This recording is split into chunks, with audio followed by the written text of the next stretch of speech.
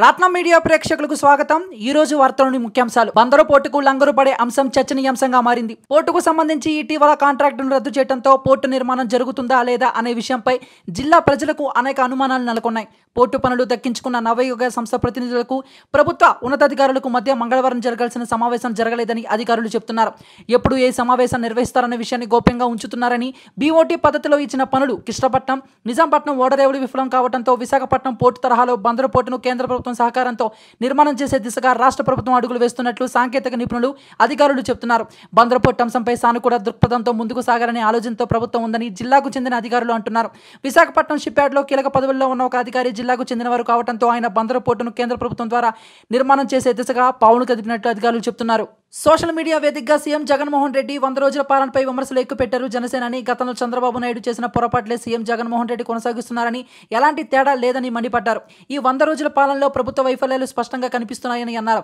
చంద్రబాబు మీకు తేడా ఏంటి? చంద్రబాబు సర్కార్ హయాంలో నిర్లక్ష్యంతో బోటు ప్రమాదం జరిగితే అదే నిర్లక్ష్యం, ఆలస్యత్వంతో సీఎం జగన్మోహన్ రెడ్డి సర్కార్ కూడా కొనసాగిస్తుందన్నారు. నాడు బాబు నిర్లక్ష్యం, నేడు జగన్ ఆలస్యత్వం.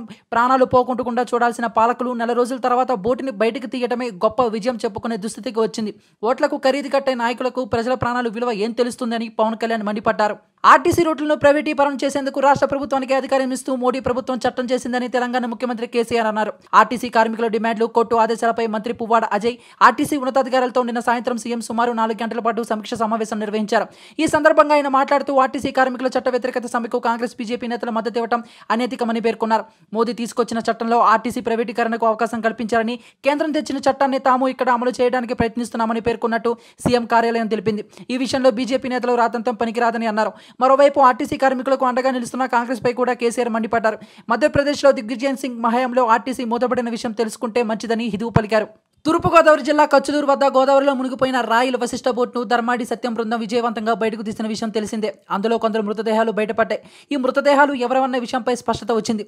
రాజమహేంద్రవరం ప్రభుత్వ ఆసుపత్రికి మృతుల కుటుంబ సభ్యులు చేరుకున్నారు. డ్రైవర్ నూకరాజు మృతదేహాన్ని అతడి కుటుంబ సభ్యులు గుర్తించారు. అలాగే బోటు అసిస్టెంట్ డ్రైవర్ పతాబత్తుల సత్యనారాయణ, నల్గొండకు చెందిన సురభి రవీందర్, వరంగల్ అర్బన్ జిల్లా కడిపికొండ వాసులు కొమ్మరి రవి, పసికే ధర్మ, రాజు మృతదేహాలు గుర్తించారు. మరిన్ని మృతదేహాలను గుర్తించాల్సి ఉంది. 2 రోజుల క్రితం జరిగిన విపక్షాల ప్రగతి భవన్ ముట్టడి కార్యక్రమంలో పోలీసులు కల్లుగప్పి బైక్పై వచ్చిన కాంగ్రెస్ పార్టీ రాష్ట్ర వర్కింగ్ ప్రెసిడెంట్ రేవంత్ రెడ్డిపై పోలీసులు నాన్ బెయిలబుల్ క్రిమినల్ కేసు నమోదు చేశారు. పోలీసులు విధులకు ఆటంకం కలిగించారని, విధి నిర్వహణలో ఉన్న పోలీస్ అధికారితో దురుసుగా ప్రవర్తించడమే కాకుండా ఆయన తోసివేశారన్న అభియోగాలతో జూబ్లీహిల్స్ పోలీస్ స్టేషన్లో కేసు రిజిస్టర్ కాగా, సోమవారం నాడు ప్రగతి భవన్ ముట్టడికి ప్రయత్నించిన వేతనను అడ్డుకున్న ఎస్ఐ నవీన్ రెడ్డిని రేవంత్ పక్కకు తోసేశారు. ఈ ఘటనలో నవీన్ రెడ్డికి గాయాలయ్యాయి. దీంతో ఆయన ఫిర్యాదు చేశారు. రేవంత్పై ఐసీసీలోని సెక్షన్ 341, 332, 353 కింద కేసులు నమోదు చేసి పోలీసులు దర్యాప్తు చేస్తున్నారు. ఈ ఘటనకు సంబంధించి వీడియో సాక్ష్యాలను పరిశీలిస్తున్నారు. అసలే తప్పతాగున్నాడు. ఒళ్ళు తెలియకుండా నడుస్తూ వెళ్లి రైలు పట్టాలపై స్పృహ లేకుండా పడిపోయాడు. అతనిపై నుంచి 3 రైళ్లు వెళ్లాయి. ఆపై నిద్ర నుంచి లేచినట్టుగా లేచాడు. ఈ ఘటన మధ్యప్రదేశ్లో జరిగింది. అతని పేరు ధర్మేంద్ర. పట్టాలపై పడి ఉన్న ఈ వ్యక్తిని గమనించిన రైలు డ్రైవర్ వెంటనే పోలీసులకు సమాచారాన్ని అందించారు. పోలీసులకు సమాచారాన్ని అందించిన వెంటనే పోలీసులు ఘటనా స్థలానికి చేరుకునేసరికి ఆ దారిలో 3 రైళ్లు వెళ్లాయి. పోలీసులు వచ్చిన అనంతరం ధర్మేంద్ర లేచాడు. అతని శరీరంపై ఒక్క గాయం కూడా లేకపోవడాన్ని చూసిన పోలీసులు తాగుబోతైనా మృత్యుంజయుడంటూ మందలించి పంపించారు. తెలంగాణలో అందరి దృష్టిని ఆకర్షిస్తున్న సూర్యాపేట జిల్లా హుజూర్ నగర్ ఉప ఎన్నిక ఫలితం రేపు అనగా గురువారం వెల్లడి కానుంది. హుజూర్ నగర్ అసెంబ్లీ నియోజకవర్గ ఉప ఎన్నిక పోలింగ్ 21న ముగిసిన విషయం తెలిసిందే. ఈ ఉప ఎన్నిక బరిలో మొత్తం 28 మంది అభ్యర్థులు నిలిచారు. నియోజకవర్గంలో 7 మండలాల్లో 302 పోలింగ్ కేంద్రాల్లో కలిపి 84.77% పోలింగ్ నమోదైంది. ముందస్తు అసెంబ్లీ ఎన్నికల్లో నమోదైంది. ముందస్తు అసెంబ్లీ ఎన్నికలతో పోలిస్తే 1.21% తగ్గిందని చెప్పుకోవాలి. రీనా ద్వివేది ఉత్తరప్రదేశ్ రాష్ట్రానికి చెందిన ఒక ఎన్నికల రిటర్నింగ్ అధికారి. ఈ ఏడాది జరిగిన సార్వత్రిక ఎన్నికల్లో ఎల్లో సారీతో విడుదలకు వెళుతూ ప్రత్యేక లుక్తో జిగేలమన్న ఈ అమ్మడు 2 రోజుల క్రితం జరిగిన ఉప ఎన్నికల్లో లక్నో కంటోన్మెంట్ నియోజకవర్గంలో పింక్ అండ్ గోల్డ్ డిజైనర్ శారీతో విధులు నిర్వహించు మరోసారి జిగేలమన్నారు. దీంతో విధులు నిర్వహణతో పాటు ఫ్యాషన్లోనూ ఆమె తనకు తానే సాటిగా నిలిచారని నెటిజన్లు సామాజిక మాధ్యమాల్లో ఆకాశానికి ఎత్తిస్తున్నారు. వివరాల్లోకి వెళ్తే ఎన్నికల విధుల్లో వెళ్లే అధికారులు సాధారణంగా హడావిడిగా ఆపసోపాలు పడుతూ వెళ్తున్నట్లు కనిపిస్తారు. అయితే సార్వత్రిక ఎన్నికల సందర్భంగా రీనా ద్వివేది మాత్రం తన ప్రత్యేకతను చాటుకుని మీడియాకు ప్రత్యేక ఆకర్షణగా నిలిచారు. ఇక కొరటాల శివ తర్వాత చిరంజీవి కథానాయకుడు ఇప్పటికొక మలయాళ సినిమా రీమేక్ చేసే ఆలోచనలో చరణ్ ఉన్నాడు. మలయాళంలో మోహన్ లాల్ కథానాయకుడిగా రూపొందిన లూసిఫర్ను తెలుగులో రీమేక్ చేయాలని ఉద్దేశంతో చరణ్ హక్కులు దక్కించుకున్నాడు. ఇక తన కోసం అయిన ఒక తమిళ సినిమాని తెలుగులో రీమేక్ చేయాలని భావిస్తున్నట్టుగా తెలుస్తుంది. తమిళంలో ధనుష్ హీరోగా చేసిన అసురన్ దసరాకి విడుదలై భారీ విజయాన్ని సొంతం చేసుకుంది. చాలా వేగంగా ఈ సినిమా అక్కడ 100 కోట్ల క్లబ్లో చేరిపోయింది. కేవలం హిట్ కొట్టడమే కాదు, విమర్శకుల నుంచి సైతం ప్రశంసలు అందుకుంటుంది. వెట్రిని మారిన దర్శక ప్రతిభకు ధనుష్ నటనకు అవార్డులు దక్కడం ఖాయమనే అభిప్రాయాలు వ్యక్తమవుతున్నాయి. ఈ కారణంగానే Asuran remake హక్కులపై Charan interest చూపుతున్నట్లు చెప్పుకొస్తున్నారు. Megastar Chiranjeevi నటించిన సై రా నరసింహారెడ్డి చిత్రం అక్టోబర్ 2వ తేదీన విడుదలై ఇటు విమర్శకుల ప్రశంసతో పాటు అటు ప్రేక్షకుల నుండి జేజేలను పెలికించుకున్న సంగతి తెలిసిందే. తెలుగునాట బ్రిటిష్ వారిపై తిరుగుబాటు బావుట ఎగరవేసిన నరసింహారెడ్డి నేపథ్యంలో తీసిన ఈ సినిమా ఇతర రాష్ట్రాల్లో పెద్దగా కలెక్షన్ సంపాదించకపోయినప్పటికీ తెలుగు రాష్ట్రాల్లో మాత్రం రికార్డు కలెక్షన్ సాధించిన సంగతి తెలిసిందే. అయితే తాజాగా చిరంజీవి నెల 20వ తేదీన ప్రధానమంత్రి నరేంద్ర మోడీ అపాయింట్మెంట్ ఇచ్చినట్లు సమాచారం. రాజకీయ నాయకుల ప్రశంసల్ని పొందుతున్న సై రా ఎంతో ప్రతిష్టాత్మకంగా తెరకెక్కిన ఈ సినిమాను రాజకీయ ప్రముఖులు ప్రదర్శించేలా చిరంజీవి చొరవ చూపిస్తున్న సంగతి తెలిసిందే. తెలంగాణ గవర్నర్ తమిళసై ఈ సినిమాను చూసి ప్రతి భారతీయుడు చూసి తీరాల్సిన సినిమా అని కొనియాడిన సంగతి మనకు తెలిసిందే. అలాగే ఆంధ్రప్రదేశ్ ముఖ్యమంత్రి జగన్ చిరంజీవి కలవడం, ఆ సందర్భంగా జగన్ కూడా చిరంజీవి మీద ఈ సినిమా మీద ప్రశంసలు కురిపించడం ఈ విషయం కూడా మనకు తెలిసిందే. మొత్తం మీద మహారాష్ట్ర, హర్యానా రాష్ట్రాల్లో ఎన్నికలు ఉండటంతో ఎన్నికల అనంతరం కలవాల్సిందిగా ప్రధాని సూచించినట్లు వార్తలు వచ్చాయి.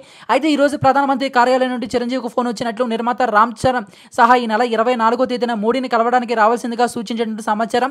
దీంతో రేపు మోడీని కలవడానికి ఈ సినిమాను చూపించడానికి చిరంజీవి సమాయత్తమవుతున్నారు. టాలీవుడ్ లో హీరో ప్రభాస్ బర్త్డే ఈ రోజు. ఈ సందర్భంగా ప్రభాస్ కు సినీ ప్రముఖులు, రాజకీయ ప్రముఖులు ఆయనకు శుభాకాంక్షలు తెలిపారు. బ్యాడ్ బాయ్ కు happy birthday చెప్తున్నానంటూ hero Ram Charan ఒక పోస్ట్ పెట్టారు. ఈ సందర్భంగా ప్రభాస్ రామ్ చరణ్ కలిసి డాన్స్ చేసిన ఒక ఫోటోను పొందుపరిచారు. టీడీపీ నేత నారా లోకేష్ ఓ పోస్ట్ చేశారు. బాహుబలితో తెలుగు సినిమా ఖ్యాతిని అంతర్జాతీయ స్థాయికి చేర్చిన ప్రభాస్ కు హృదయపూర్వక జన్మదిన శుభాకాంక్షలు తెలియజేస్తున్నట్లు పేర్కొన్నారు. ప్రభాస్ మరిన్ని మంచి చిత్రాల్లో నటించి ప్రజల్ని ఆనందింపరచాలని కోరుకుంటున్నానని తన పోస్టులో పేర్కొన్నారు. టీమిండియా సారథి విరాట్ కోహ్లీతో రేపు అనగా గురువారం తొలి సమావేశం కానున్నట్లు బీసీసీఐ తాజా అధ్యక్షుడు సౌరవ్ గంగూలీ తెలిపారు. బుధవారం బీసీసీఐ వార్షిక సర్వసభ్య సమావేశంలో కొత్తగా ఎన్నికైన కార్యవర్గ సభ్యులు తమ బాధ్యతలు స్వీకరించారు. అనంతరం గంగూలీ అధ్యక్షతను పూర్తిస్థాయి బోర్డు సమావేశం జరిగింది. బోర్డు మీటింగ్ అనంతరం గంగూలీ బీసీసీఐ అధ్యక్షుడు హోదాలో తొలిసారి మీడియాతో మాట్లాడారు. ప్రస్తుతం టీమిండియా అద్భుతంగా ఉందని, కెప్టెన్ కోహ్లీకి అన్ని విధాలుగా అండగా ఉంటామని ప్రకటించాడు. అదేవిధంగా ఎంఎస్ ధోనీతో కూడా సమావేశం కానున్నట్లు తెలిపాడు. కోహ్లీతో రేపు సమావేశం అవుతున్నానని, ప్రస్తుతం భారత్ క్రికెట్లో అత్యంత ప్రధానమైన వ్యక్తి కోహ్లీనే. గత 3-4 ఏళ్లలో టీమిండియా అపూర్వ విజయాలను సాధించింది. అన్ని విభాగాల్లోనూ బలంగా కనిపిస్తుంది. ప్రపంచంలోనే టీమిండియాను మేటి జట్టుగా చేయాలనేది కోహ్లీ తాపత్రయం. అతడికి అన్ని విధాలుగా అండగా ఉంటాం. టీమిండియాకు కావాల్సిన అన్ని సదుపాయాలను సమకూరుస్తాం. Team India winning team. మీరు అడగచ్చు, టీమిండియా ప్రపంచ కప్ గెలవలేదు కదా, విన్నింగ్ టీం ఎలా అవుతుందని. కానీ ప్రతిసారి ప్రపంచ కప్ గెలవలేం అనే విషయాన్ని గుర్తు చేసుకోవాలి. ఇక ఫస్ట్ క్లాస్ క్రికెటర్ల సంక్షేమానికి చర్యలు తీసుకుంటాం. ఐసీసీఐ నుంచి భారత్కు రావాల్సిన బకాయిలను రాబడతాం అని గంగూలీ పేర్కొన్నారు. సీనియర్ సంగీత దర్శకుడు ఎంఎం కీరవాణి చిన్న కొడుకు శ్రీసింహ హీరోగా నూతన దర్శకుడు రితేష్ రాణా డైరెక్షన్లో వినూత్న కథాంశంతో ఒక సినిమా రూపుదిద్దుకుంటుంది. గతంలోనూ శ్రీసింహ వెండితెర మీద తెలుగు ప్రేక్షకులు కనిపించాడు.